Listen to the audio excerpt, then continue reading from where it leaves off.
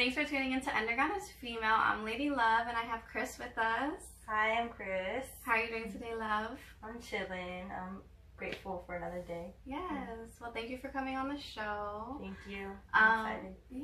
So one of the main reasons, there's a few things I want to talk about today, but one of the main reasons I wanted to have you on the show today was talk about your vegan lifestyle and kind of like that whole transition into the vegan lifestyle, because I know you are Cuban, and so just for me, you know, being a Latina and wanting to make the transition into a healthier lifestyle where I'm not even fully vegetarian, but I don't eat meat like on a regular basis or anything like that. And I even heard some like backlash from my parents, you know, and just friends who've decided to choose this lifestyle who are from a Latino or Black culture, and them hearing, you know, things from their parents, like remarks. So like when you were transitioning, like what did you encounter? Like just to give advice to people who are trying to make that transition or Yeah, so the family thing that you were saying, your family will definitely judge you, and that's okay. So many people don't understand, you know, the purpose for why we want to eat healthier, or they don't care to understand, or they don't like they don't want to put in the work. Yeah. Like ultimately, like I feel like when people make fun of vegans, they're just like kind of scared of commitment or scared to like make that leap of faith, knowing that it will better yourself. Like when I first started to cook like for myself, and not only cook for myself but cook without meat for myself, like it was so weird. I would be like, okay, so I have rice, I have beans, I have, you know, all the seasonings that I use, I have the avocado, I have the maduros, but it would feel so weird to me because I'm just like, okay, even though like I was never even a big huge meat eater to begin with, it would still always feel weird to me to eat the plate. But I mean, I feel just as full. Sometimes I feel healthier, like I have my rice, my beans with my salad like on the side, you know, if I want to eat my Hispanic, you know, food for that day, like It's still available. Yeah, it's still available. And like if I eat sancocho, like I just don't put, you know, chicken in it. Like some people would be like, oh, that's not sancocho. Then it's like, okay, yes it is. Like you can't tell me like that I'm not still within my culture and like those kinds of things just because I'm living a healthier lifestyle. Like, you know, I feel like people make certain decisions with their meals because that's all they knew, like, and because that's just how society evolved. Like,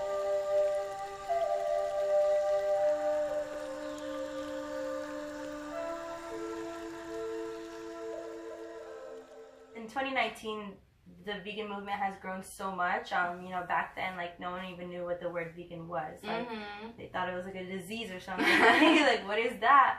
But, you know, it's really at our fingertips. You know, there's farmers markets, there's Coconut Grove Market, Yellow Green Market. And you're, sorry to cut you off, but you actually go to the Coconut Grove Market, right? And you and your brother make like delicious vegan tacos. I haven't tasted yet, but I could see the pictures and they look yummy. Yeah, my brother sells tacos, vegan tacos. That's also a game changer.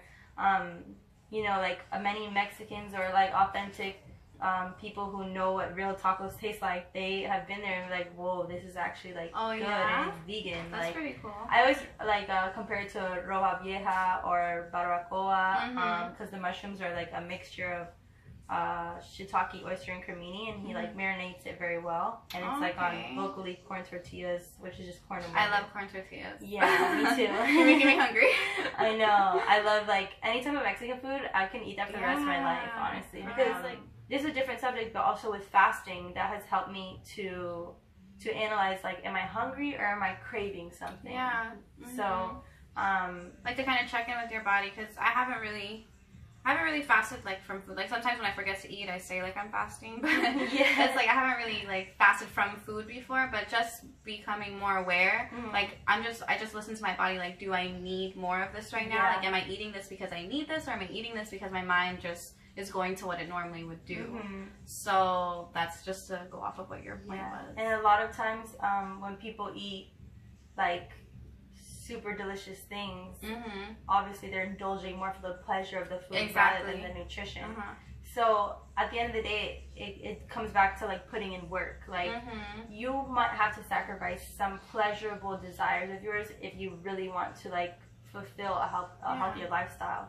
Like It will not always like be super tasty, but you could train yourself to love these fruits and vegetables. And like only when I went vegan, I was able to expand my palate and try so many different things that I wouldn't have tried before. And I love it. Rather than going to like the basic things you know that your mom always made. Exactly. You're able to like expand your spectrum of like, and that goes in like, it creates like a catalyst, a butterfly effect for other things in your life. You know, you're more open to seeing what other people have to teach you. And like religions, like not only sticking to one religion and like learning stuff from different traditions and past things, and like just going with your own journey, going with the flow. So so I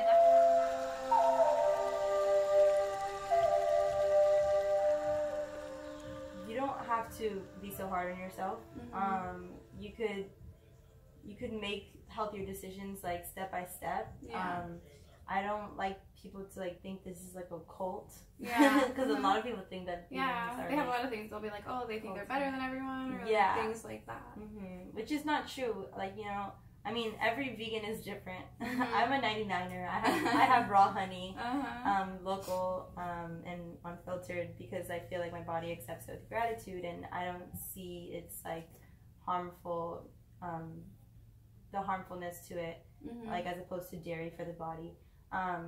So yeah, just if you see vegan options, like just go for them, because like you'll feel better, and you're supporting like you vote with your dollars, so you'll see more of that once you start supporting that. So and even if it's like me, like I don't eat, you know, meat all the time, so it's like you kind of have to do what fits best for your body. Like if you want to do that decision and you want to go like 100% vegan like you decided to, or you're just a vegetarian or a pescatarian, or like me, I'm just, you know, whatever I feel like doing at the time. You're like vegan. So exactly, vegan.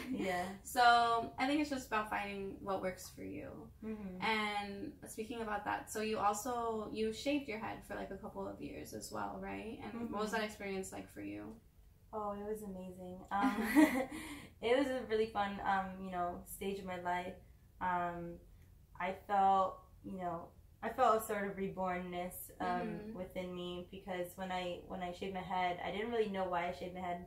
It was partially because my hair was completely damaged. Like I had bleached it, and it was just like no longer okay.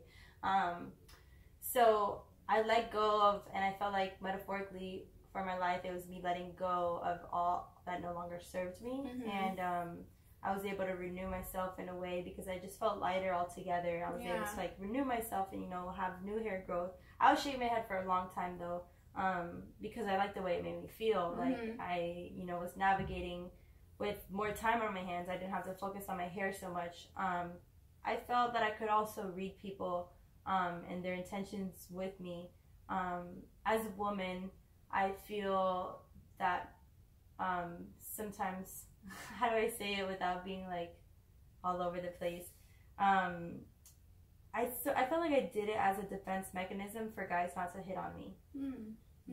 So like, not to say that I was like ugly or something, but like, you know, in today's society, like all the beauty ads have like long hair, or like it's like wholesome, voluminous, beautiful hair, or that's like their definition of it. And like you don't see many bald women.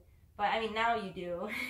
But like people, it's still not as common though. It's you still. I'm sure those women still get looked at a little bit differently, or like some people would think like I was lesbian, and it was just like awkward.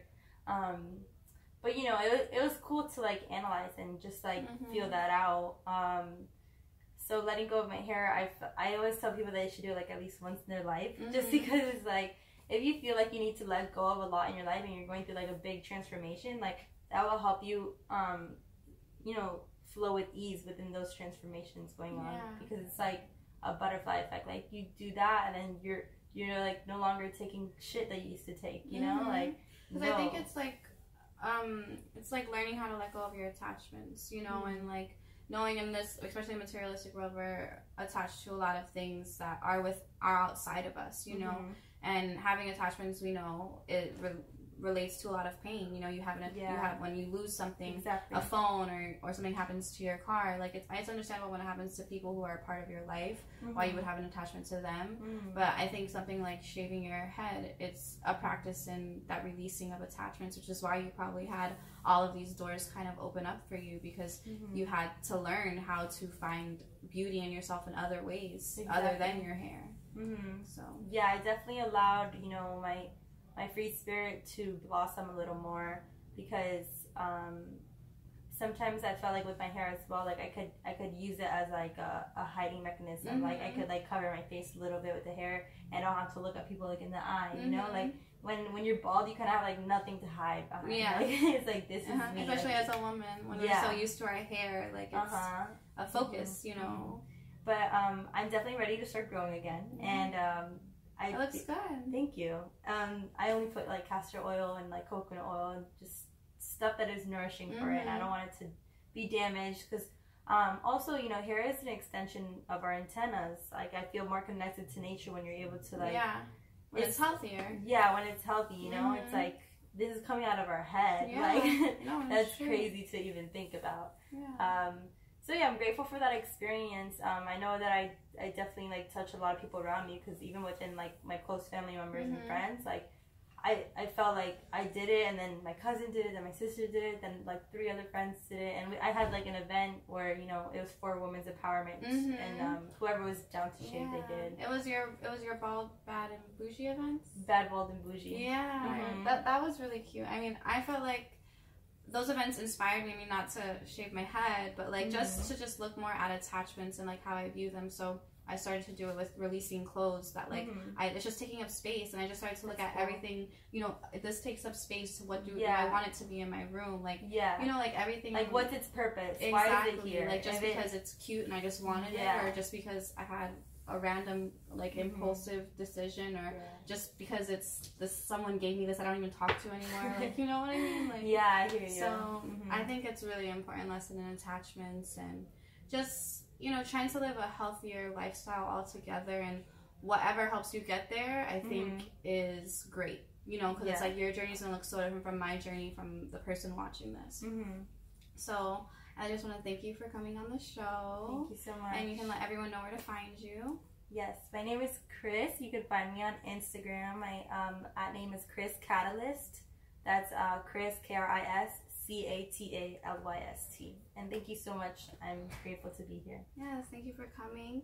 Subscribe, like, share. You know what to do.